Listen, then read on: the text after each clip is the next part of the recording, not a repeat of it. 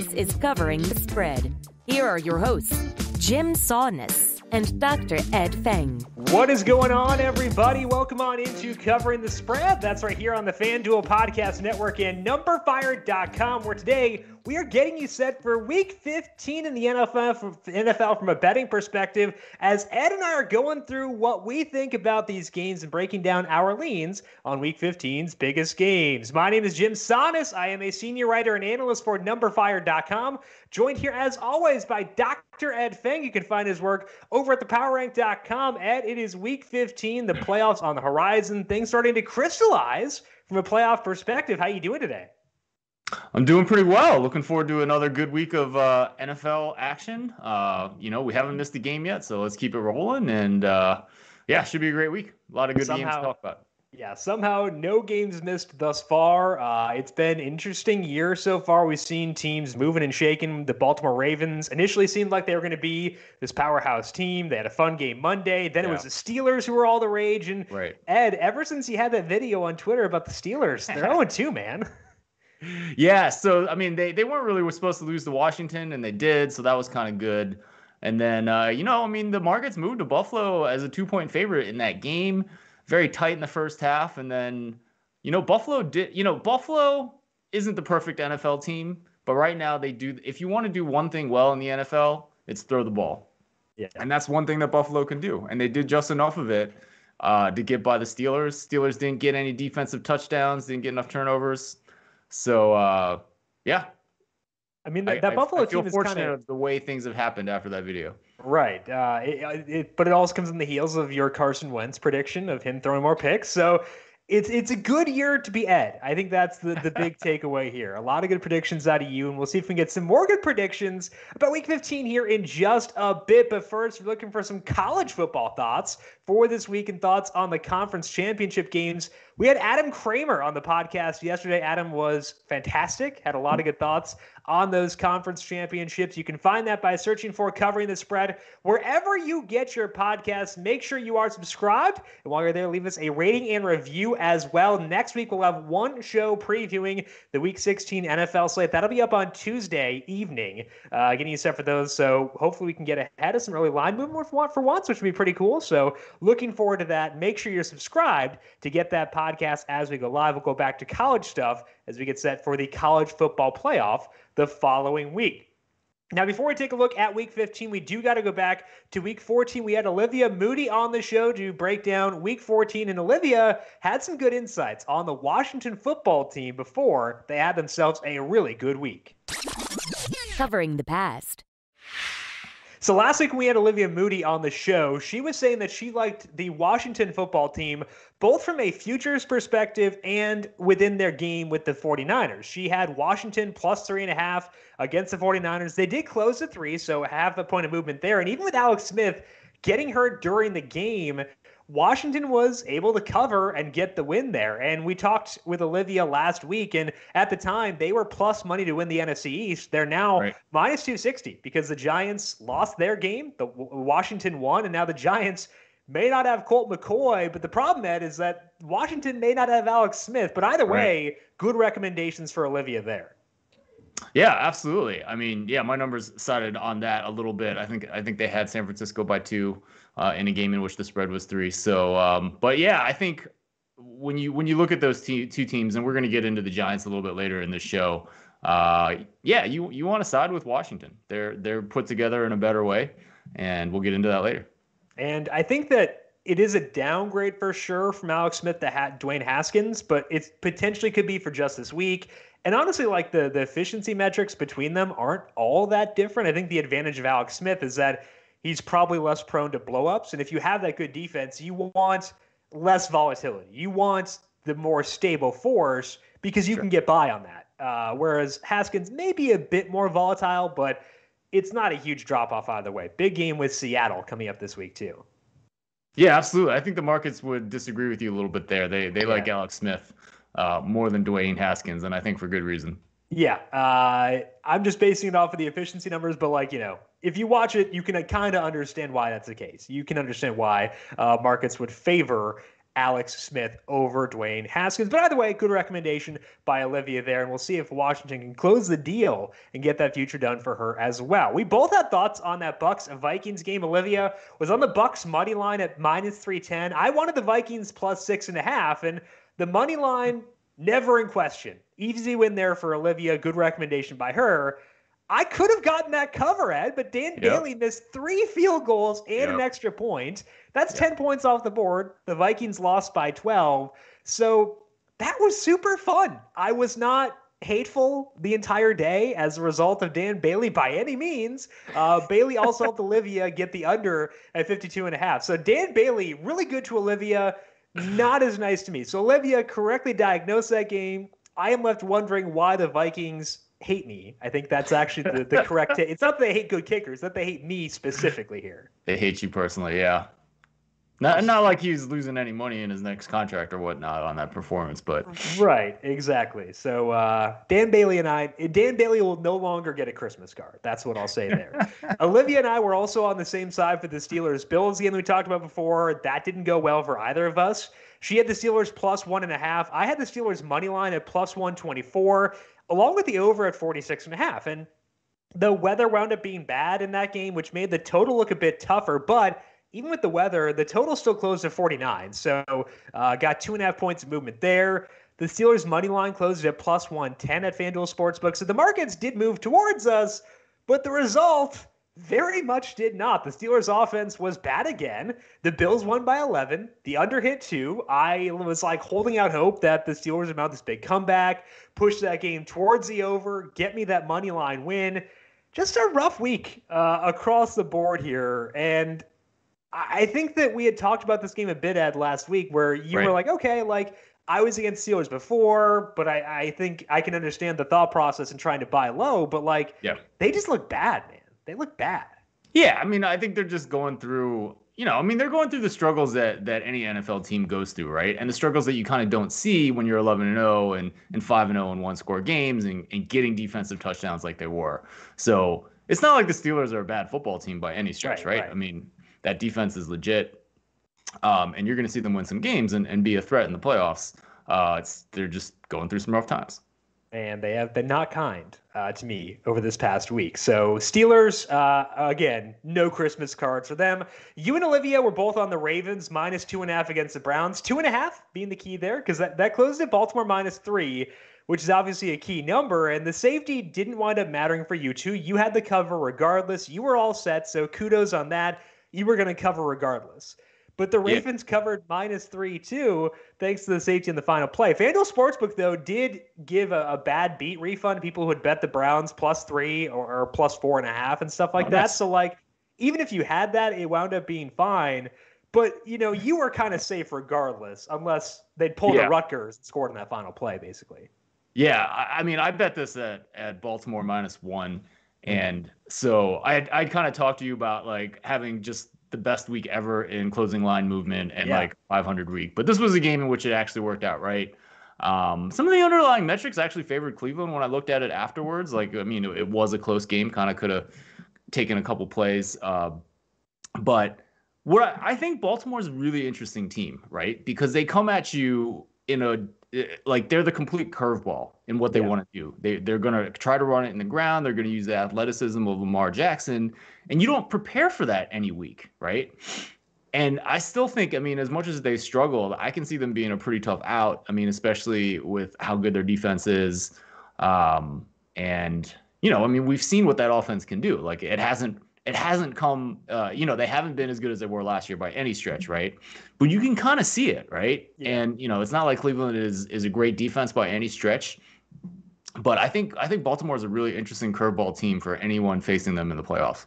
And they've just fully leaned into their identity of being a run-heavy team, because in the past 2 games, they've scored 34 and I think it was 47 points on Monday night, and they've thrown the ball 34 total times between those 2 games combined. I guess Trace McSorley had a couple too, but Lamar has thrown the ball 34 total times. And Trace McSorley pass attempts probably don't count as a full pass attempt either. For sure. But I think you could kind of see in that game, right? There was one play where Myles Garrett just completely whiffed on an option read, because I don't think he ever thinks about that, right? Like you don't think about that for 31 teams in the league. Right. And if they're going to be able to get chunk plays on the ground, I mean, this kind of goes against everything I've ever said about analytics and the passing game and stuff. But it's just kind of interesting to think about, because in some sense they did that last year too, where they were just so efficient running the ball. They threw when they needed to, and they were efficient there as well. And you saw the results. It's just I just think it's a really interesting team. I think the preparation discussion is very interesting, because you can kind of comp it back to the team that actually eliminated Baltimore last year with Tennessee, because they're also a very unique team, because, we're not used to tackling Lamar Jackson. You're also not used to tackling like a rhinoceros in Derrick Henry. Like you can't prepare for that in any way. Right. So those unique teams, those teams that have these unique skill sets, that can be a leg up. And the reason that we favor passing over rushing is because almost every single time, passing will be more efficient than rushing. Right. For some teams like the Eagles this year, that's not the case. Like they've been more efficient running than they have been passing. So I think it's kind of like boiling it down to specific situations. With the Ravens, it's a different situation because they have such a dynamic athlete at quarterback. That definitely changes things. And like you said, a unique situation that'll be tough to game plan for in the playoffs. So maybe they can play spoiler in the role that they were defeated in last year. So they'll be a fun team for sure. And I saw some smart people on Ravens futures before that. It was actually before Lamar tested positive for COVID. So things obviously changed, but they're still 14-1 to win the Super Bowl. I probably wouldn't be willing to quite get there, but like you're comparing them to Tampa Bay, I honestly think that it's not outrageous to favor the Ravens over the Steelers if you're betting the Super Bowl. Like, I think that from an upside perspective, I feel like the Ravens' upside might be better. But it's an interesting market for sure, and they're an interesting team. And again, like Pittsburgh really struggles at the one thing that you want to do as an NFL team, right? Right. Throw the football. I mean, it's like not, they throw it a lot. They just don't throw it that well. What? They throw it a lot. They just don't throw it that effectively. They're just not particularly efficient this year for a number of reasons, right? Right. And I would agree with that.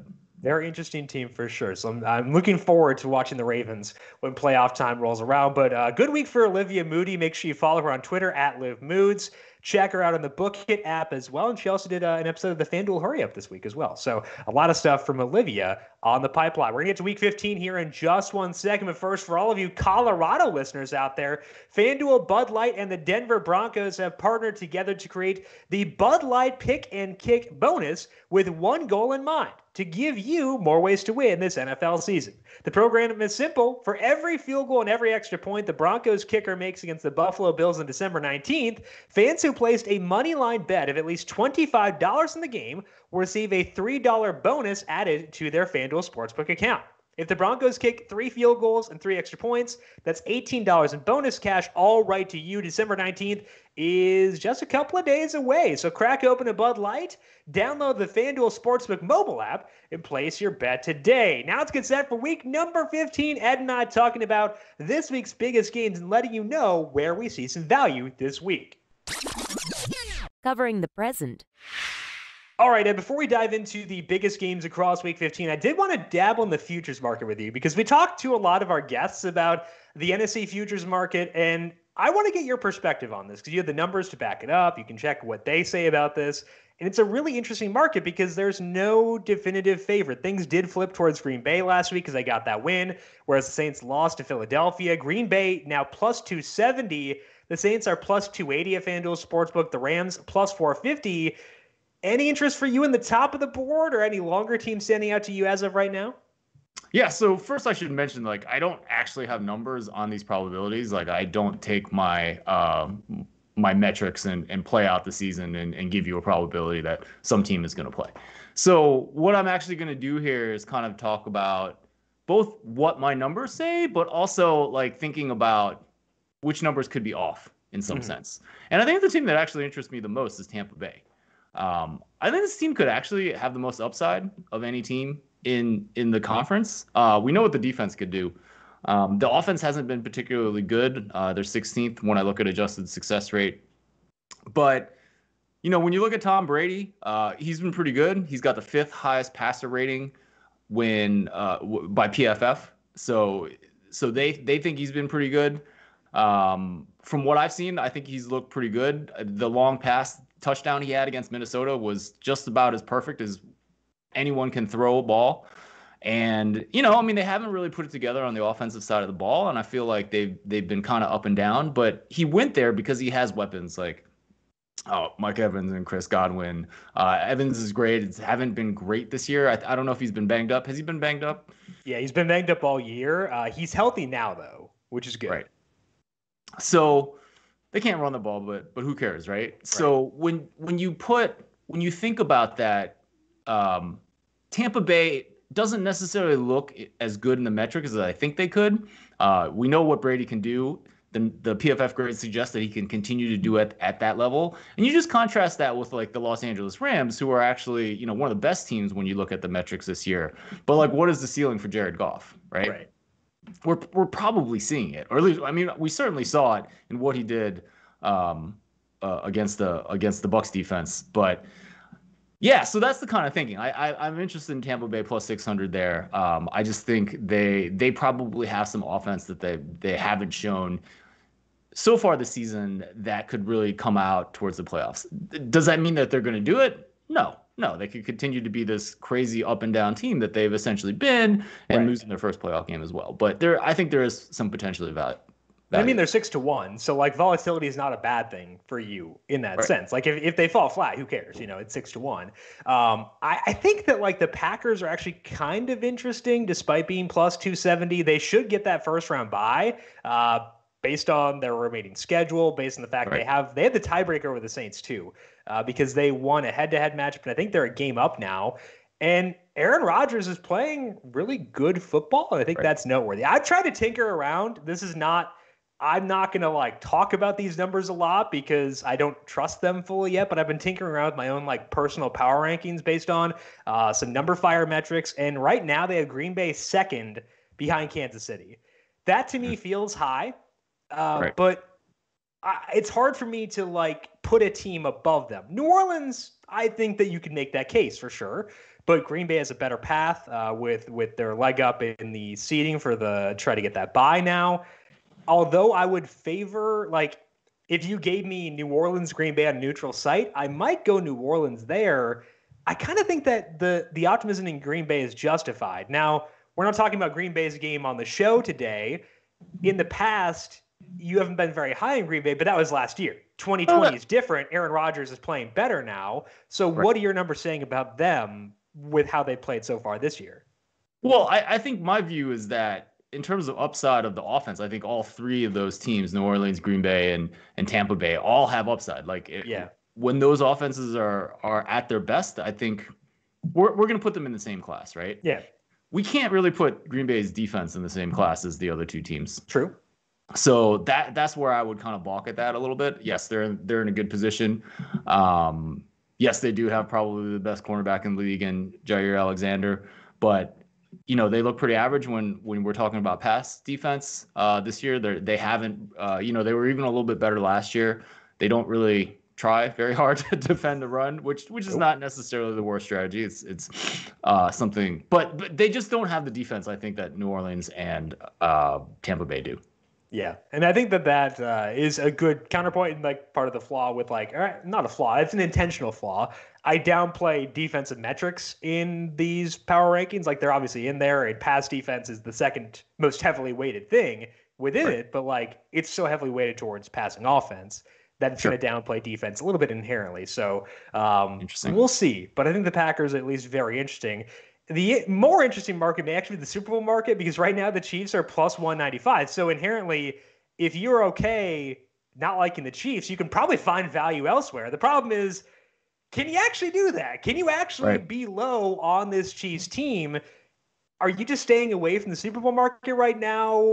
Or do you think the Chiefs have value? How are you viewing this one based on the current odds? Yeah, I mean, I think I'm staying away from this market. I think without actually doing a more precise calculation, Kansas City at plus 195 or whatever you said seems about right. Yeah. Obviously, they're the one offense that we could probably put ahead of New Orleans, Green Bay, and Tampa Bay at their best, maybe the only one. And Kansas City does have some issues on the defensive side of the ball, but There is some reason to think that their pass defense is better this year. Their coverage grades have been better with some of their secondary guys. So, Kevin Cole told me this at the beginning of the year. He thinks that they could actually be better because of slight improvements in their defense. Yeah. Again, they don't really try hard to stop the run either. Right. The best player on the line, Chris Jones, is a defensive tackle that's like a pass rush beast and not particularly good at stopping the run. So, it's the modern NFL, right? And right. So, like, what happens when a team like the Chiefs come up against the Ravens, right? Right. And the Ravens probably, if they don't have to, aren't even going to pretend to throw the ball. Right. Which normally isn't a good idea, but in a special circumstance, could be really interesting. That was one of the talking points last year for the AFC title game when they faced the Titans, because it was the same thing where, like, I don't know if they actively encourage you to run against them, but they're pretty darn close because they, like you said, they just don't care. Like, run the ball against us. Who cares? Right. And a lot of people use that as a justification to like the Titans in that game. But for some reason, they actually played pretty well defensively there. So I'm wondering if it's not a philosophical thing more than a personnel thing. Like, can they stop the run when they want to? I don't know if they can, because we've seen at times where it is actually a problem that they can't stop the run. So it may be more than a philosophical thing. Green Bay is the same thing. Like, against San Francisco last year, like they should have been trying to stop the run and could not. So, they just couldn't. Yep. Yeah, you have to ask yourself, is it philosophical or is it personnel? With Kansas City last year, I think it was philosophical. With Green Bay, it was pretty clearly personnel. And that's a tough way. Well, it's tough to decide which side things lie on. But Green Bay also likes to flood the field with defensive backs too, right? So I don't think it's all personnel there. I think it's a combination of both. Right. And I don't think we want to take too much away from the small sample size of one game. I think a lot of those things could turn out differently. But it's certainly something that you should be keeping an eye on when you're betting those big time playoff games. All right, so we have our eyes on the Bucs to win the NFC and staying away from the Super Bowl market because the Chiefs are just too dang good. Let's talk about some fun games here for Week 15, starting off in the NFC North. Not the most appealing game on paper because it's 2 6-7 teams, but both these teams have at least a shot at the playoffs. The Vikings are 3.5-point favorites against the Bears. Total here is 47.5, and anecdotally, it feels like the Vikings defense has gotten a lot better recently. We know Dr. Giger was early on this boat to say, hey, they're going to suck to open the year. And kudos to him for identifying that. You could have gotten good betting value betting against the Vikings early on as a result. But it feels like they've been better recently. Ed, do your numbers back up that feel with the Vikings defense? I mean, not necessarily. You look at how they've done in terms of passing success rate on defense. And they've had, better than NFL averages, about 46%. And they've done better than that against Carolina, Jacksonville, and Chicago. But think about those pass offenses, right? Is that really saying too much? So you get some kind of weakish offenses, and maybe they look a little bit better. I mean, I'm certainly not buying that Minnesota's defense is that much better. I'm going to stay away from that take. Are you interested in getting in on the Bears here then? Because it's possible that we could see a situation where the markets are buying into this Vikings defense and could allow you to buy into the Bears. The problem is we're getting a similar sentiment with the Bears offense. Suddenly people think that Mitchell Trubisky has been revived when in actuality he had a half a garbage time against Green Bay and then has faced Houston and Detroit since. Right. So it's kind of hard to say, okay, I want to fade the Vikings defense and bet Chicago when betting Chicago means betting Mitchell Trubisky. So how does that all mesh together for you in trying to diagnose this game? Yeah, I mean, my numbers have been on Chicago for a couple of weeks now. We'll see that that's the same case, and I'll give you some numbers a little bit later. And part of the reason that it likes Chicago is that it likes their defense. In terms of success rate, they've been adjusted for who you play. They've been really good. When I looked at it, the metrics were worse when you looked at yards per play in both passing and rushing. So it's one of these situations where the defense is pretty good, but they're probably allowing more big plays than you might expect. I don't know if there's necessarily a reason for that, but I think that's part of the numbers like Chicago's defense by success rate, and that's kind of what's driving my numbers to see value in this team. You talk about Nick Foles versus Mitchell Trubisky. So the way I handle that is I look at what the markets think for the games in which they know either Foles or Trubisky has started. And so what I used to do is if I wanted to evaluate Trubisky, I would just throw out the games with Foles. And then if I wanted to evaluate Foles, I would throw out the games with Trubisky. But I finally got smart and was like, no, I'm just going to split them up into different teams, right? Oh, yeah. So when you do that, then you can include all games, and then you get a better look at all 32 teams, split up amongst who's playing the quarterback position. The market thinks they're the same, like within a half point. So there's no difference who's playing. Overall, my numbers like Minnesota by about 2.5 points. So definitely suggest a little bit value here as on Chicago. So it's a point of value. Is that enough for you to actually bet Chicago? Or do you think it's more just like, hey, if you have an inclination towards Chicago, you have like the leeway to bet it? Or how are you feeling about that? I mean, I haven't bet this yet, and be honest, I haven't really been betting on Chicago much lately. But I'm pretty intrigued. I haven't fully evaluated the injury list yet on this one, but yeah, I'm definitely intrigued by this because I mean, we know Minnesota's not great, like that. I'm pretty sure about that on either side of the ball.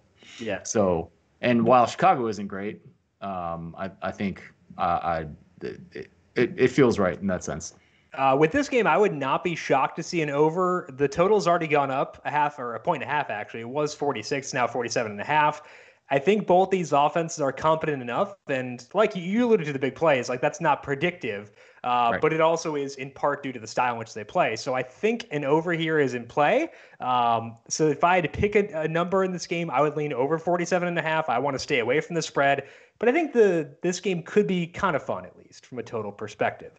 Let's talk about another game that could be kind of fun for different reasons. That's the Patriots at the Dolphins.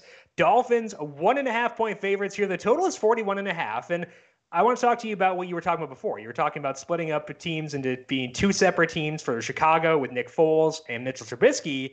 Let's do the same here with Tua Tagovailoa and Ryan Fitzpatrick. How do the markets view Dolphins with Fitz versus Dolphins with Tua? Yeah, I think this is where it's really powerful to kind of take the market perspective because whenever the Miami was playing, they were talking about benching Tua in I think it was this week. Yeah. And it's just like the Bengals game. Well, I think it was the one where they were like, okay, maybe we should bench him. Yeah. Game. But I'm like, guys, this is a first year starter, right? And every first year starter is going to have his ups and downs. So that's why I like to look at it in terms of what the markets think in these games, and they think that Miami with Tua is 2 points better than Miami with Fitzpatrick. So I think that's very telling. I think Miami's a really interesting team. They're plus 10 in turnovers, and that's driving one of the reasons that's driving their record right now. I think they got the very worst games from the Los Angeles Rams and the San Francisco 49ers. Neither of those teams played very well when they played Miami this year. So, I don't think they're as good as their 8-5 record suggests they are. In this matchup against New England, Miami certainly is a little bit better in terms of success rate when I look as a team, both on offense and defense, compared to New England. So they definitely have that edge. But, but New England's pass defense has been getting better recently. That's something that my numbers have been looking at. They actually like New England by 0.5 point, so pretty much a coin flip in this game, and suggest value on Bill Belichick. Interesting. Okay, so I'm going to talk about this game for my covering the future. It might be on the other side of this one because I do want to talk about that Patriots defense. Like you said, they've been better. They definitely have, but I'm interested in the Dolphins offense here. So we'll talk about that in covering the future. We're also not going to talk about the Chiefs and Saints game here in the game-by-game breakdown for week number 15 because I had that as my covering the future for yesterday. Ed has it as his covering the future for today. So no full breakdown of that here, but we'll give our full thoughts on that later on. So let's finish up this section with the Browns at the Giants. The Browns 4.5 point favorites. Total is 44.5. And I know the big story from Monday was Baltimore getting that win late and the betting angles around it, but Cleveland objectively played really well Monday night, but they lost. But they've also faced a pretty soft schedule outside of Baltimore the past month and a half or so. So I want to check with you. How are your numbers feeling about the Browns broadly heading into this game? Yeah, I mean, they don't particularly like the Browns. And I'll tell you a little. So at the beginning, Well, okay, so let's just get into it. I mean, my numbers like Cleveland by about 1.2 points in this game, so definitely suggesting value on Cleveland. So I talked about last week about how they were 6-0 in one-score games, and we expect some regression to the mean. They're now 6-1 in one-score games after losing to Baltimore last week. And again, I mean, the defense is just terrible. They're last in the NFL when I look at adjusted success rate. On offense, they're not particularly better. They're 19th. But it's really bad on bad, right? I mean, the New York Giants are built in the wrong way. They are built to be good at running the ball and stopping the run, and not good at throwing the ball and defending the pass. So, for example, on offense, they're 27th when I look at adjusted success rate in passing, and they are 15th when you look at running success rate. So they're just built entirely the wrong way.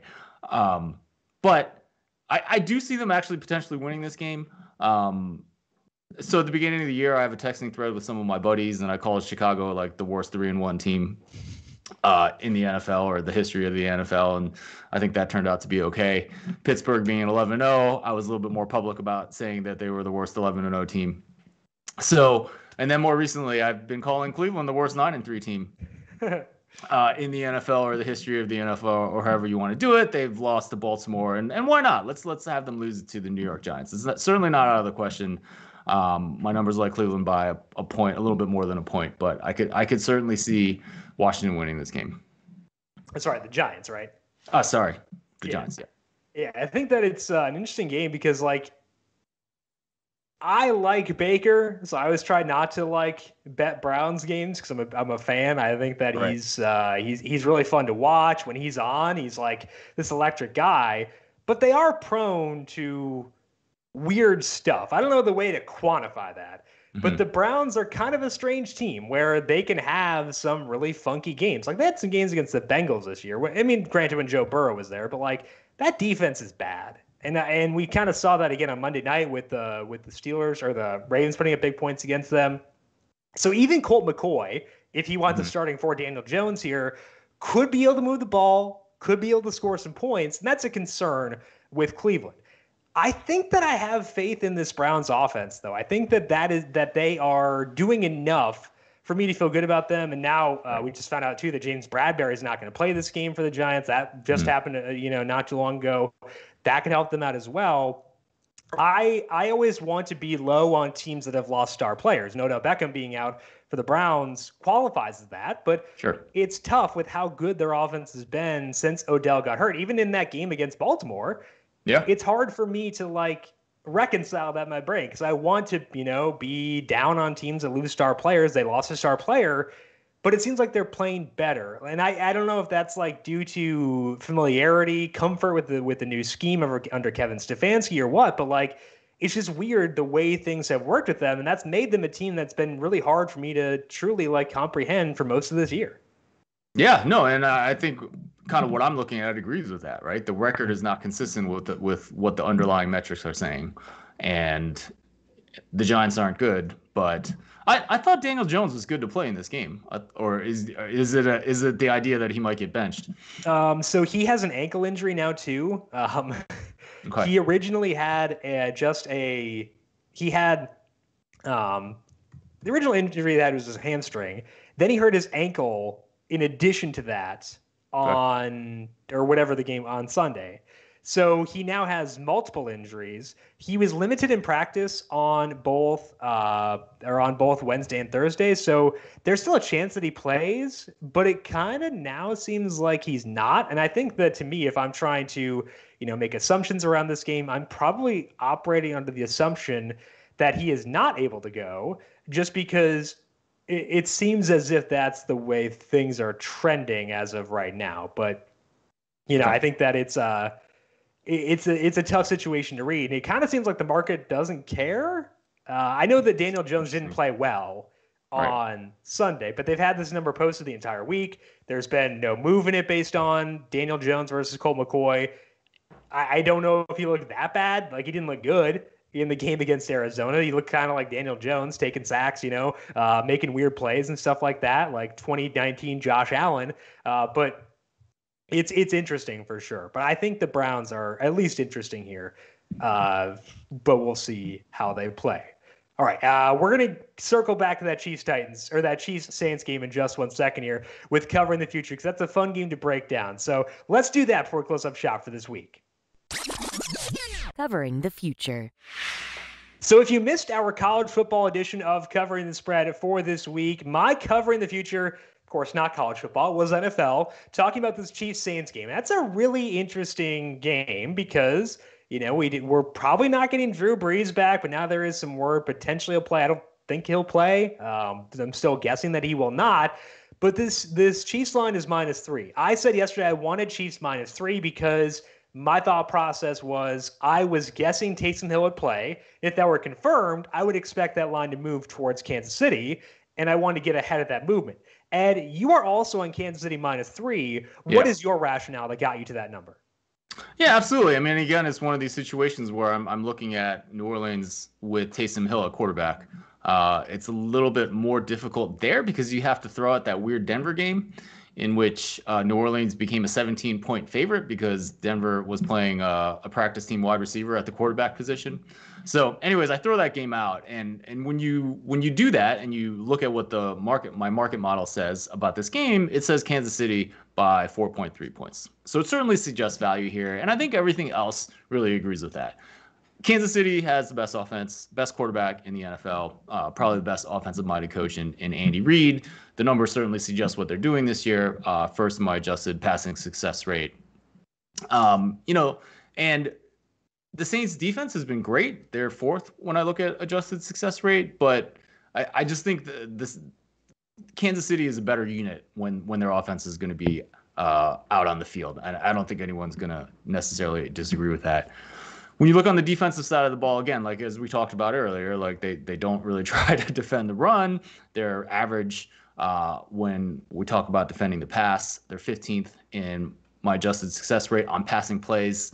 I did mention that some of their defenders have looked pretty good this year. When you look at the PFF grades, the primary example is Rashad Felton, one of their cornerbacks. He was kind of had a part-time role last year, but he's a full-time player this year with a 73 coverage grade. Brashad Breeland has also gone from a grade of 51 last season to 68 this year. So if you believe in those grades, I certainly do. I do a lot of when I'm looking at these games, I look a lot at coverage grades because that's the one thing that's really hard to get from numbers. So they are potentially better than last year. So that defense against the Taysom Hill offense, I think Kansas City should be more than 3-point favorite. I think this will get to 3.5 by the time we kick off, and I'm happy to grab it now at 3. What is your read on Taysom Hill versus Drew Brees? Because we talked about this with Fitzpatrick and Tua. We talked about it before with Mitchell Trubisky and Nick Foles. What do the markets say is the gap between those two guys? Yeah, I mean, it's a lot. Let's see. So New Orleans with Drew Brees is 6.6 points better than NFL average. Okay. And New Orleans now is 4 points. So 2.6 points. Yeah. Okay. Yeah. So that's a lot. And I think that this number, at least to me, like I don't know, like if I'm just overly confident in the Chiefs, but like to me, this number says there is a, let's say 20% chance that Drew Brees plays. That's kind of the way it feels because like if Drew Brees plays this, what's this number? Probably like 1 or so, somewhere in there. So maybe 2, but still, I think that we're getting some Drew Brees in this number, and I still don't think he'll play despite the report on Thursday that there is a possibility he will. I don't think he will personally. That's why I'm comfortable taking the Chiefs -3. So betting on Patrick Mahomes is always a good feeling. I was on the other side of that last week, and it was very scary. I covered. I should not have. Like I didn't deserve to win that bet, but given the way my other stuff went last week, I'm not going to complain. So I will feel good about betting on Patrick Mahomes this week as opposed to betting against him. Now, the reason I bet against the Chiefs last week was because I wanted to ride the Dolphins. So let's run it back one more time and bet on Miami here with my cover in the future. And I'm a bit worried about them for a couple of reasons. The first one is they're banged up. That's a risk. The second is that there is this narrative, there's that word, around Bill Belichick against rookie quarterbacks. And this is his first time facing Tua Tagovailoa. The Patriots are on extra rest. They played last Thursday. The Dolphins had the Chiefs on Sunday. So there are a couple of factors here that do point us towards the Patriots. But I think they're dragging it down enough where the Dolphins are actually a value here. So I want the Dolphins minus 1.5. And a big part of that is I don't think Tua has been as bad as the perception has been. He's averaging 0.15 passing net expected points per dropback based on numberFire's metrics. Ryan Fitzpatrick was at 0.18. So it has been a downgrade. So the markets, make sense. Like he has been a downgrade. League average 0.14. But that's not a huge gap. They were both close to league average. They were close to each other. But the sentiment seems to lean heavily toward Tua struggling. You look at the first half of that Bengals game, you talked about, where people were saying he might get benched. That was pretty justified. He played bad there. In the second half, though, he played a lot better. We saw him play pretty well in the second half against the Chiefs, too. He was at 0.18 passing net expected points per dropback in the second half of that game. And that was without all of his pass catchers. We saw Mike Gesicki leave, Devontae Parker left, Jakeem Grant left that game. They might not play, but without them, Tua played pretty well in the second half against the Chiefs. But there's also a chance those guys play because, surprise, surprise, surprise, Mike Gesicki was actually limited in practice on Thursday. Devontae Parker and Jakeem Grant were both limited on Wednesday. They might actually be able to play. And I think a part of this number is pessimism around this Dolphins offense with all the injuries that they've got. But I think that we're going to get at least one of Parker, Grant, or Gesicki. And if we get that definitely helps. And there's a possibility, as remote as it may be, that we get all three with the Dolphins pushing for a playoff spot here. That performance by Tua in the second half last week was against a pass defense that, despite the Patriots' gains, is still better than the Patriots' pass defense. So I think Tua should be fine here. I also just don't know how the Patriots will move the football. They rank 24th in schedule adjusted offense. The Dolphins are 7th defensively. So I think this is just one that should favor the Dolphins. And yes, there are factors that do point us towards the Patriots. But even after considering those, I think minus 1.5 is forgiving enough to ride with Miami here. Now, Ed, you and I haven't really gone head-to-head too often this year, so it makes me a little nervous, to say the least. But I understand your rationale behind it, so I can respect it. But I think that, to me, I just have a little bit of faith in Tua, and I want to ride that and bet the Dolphins minus 1.5 here. But again, I understand where you're coming from, too. Well, I wanted to ask you, don't we throw out all the Bill Belichick narratives after this season? I mean, probably. There was probably although that I don't like this narrative. I think it's very stupid. But the Bill Belichick against rookie quarterbacks narrative regained life when Justin Herbert struggled. But that's also the Chargers. Yeah. What's the coaching discrepancy between Brian Flores and Anthony Lynn? It's enough. I think Brian Flores is smart enough. I trust Brian Flores to have. Yeah, Chan Gailey's a seasoned veteran. He knows what he's doing too. I trust them more than I trust the Chargers coaching staff. Sure, and Brian Flores is going to know more about Belichick and what he wants to do as well, being under his staff before. Yeah, I don't know. I mean, Belichick is a big mystery to me this year, right? Yeah. I mean, he brought most of that secondary back, at least all his coverage corners. Stephon Gilmore hasn't been as good this year, but for them to drop to, from top 2 in terms of pass defense last year to, below NFL average, that it's almost something I didn't think was possible. Yeah. We talk about regression, but regression does not mean you're going to bounce to 18th. It's okay, you're not going to be historically great. You might wind up being 7th or something like that. And the Patriots they've regressed and then some, effectively. Yeah. Yeah, exactly. And I just find that strange. And, on the other side of the ball, you have Cam Newton, who's gotten to a Super Bowl before. I mean, maybe that was a little bit of a miracle season. And I think it was for Cam. But, it's not like he's starting a rookie at the quarterback position either, right? So I guess I would just expect more out of New England. Maybe they will going down the stretch here. But, I mean, they didn't look that good against the Rams last week either. Right. But then the Rams are a pretty good football team. So, yeah, I mean, it's interesting to re-examine these narratives, and I kind of wonder what people are thinking about that. I think it's fun because you think back to when Tom Brady signed the Bucks, you could bet the Bucks out. I think it was like plus 136 was the number we discussed in the show to have a better record than the Patriots. Yeah. It was plus money and it was juiced up quite a bit. I remember that well. And I think it moved very quickly towards Tampa Bay. But I think they can clinch it this week if they haven't already. So, that was a fun one. It's been a weird year for sure, but I think that one at least was beneficial. So we'll see if they can clinch the deal here on Sunday. That is all that we have for this week here on Covering the Spread. Ed, what is going on for you over at the Power Rank this week? Yeah, please check out the Power Rank YouTube channel. Drew Martin has been doing college football videos over there. He talked about Clemson, Notre Dame. He talked about Alabama, Florida. Talked about Louisiana, Coastal Carolina. So really good video. His record with his handicapping and using my numbers has been pretty good this season. So the Power Rank YouTube channel, you can check that out at thepowerrank.us. And I had Richard Johnson on Football Analytics Show. Sweet. Great conversation. We got into also all the championship games and his takes on those. But I also got to ask him about if he were all powerful, what he would do to fix the situation with the lack of black head coaches in college football. So that was a really interesting conversation. I asked him to start rattling off some below coordinator people that he thought would be great coaches, and he just, it was very rapid fire. It was a cool moment where he's just like, yeah, there's a lot of guys out there. Just get creative, interview these guys.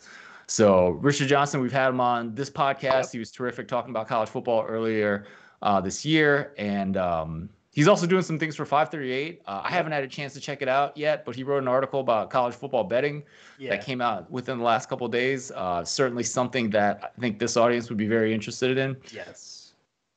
He tweeted it out, and I saw it, and I was like, oh, he's just tweeting out this article. And then I clicked on it because it was an interesting topic, and I saw, oh, he wrote this, and it caught me by surprise. So Richard is on the SEC Network. He's on 538. Yep. Dude's blowing up. So I'm happy for him. He does great work. So check that out.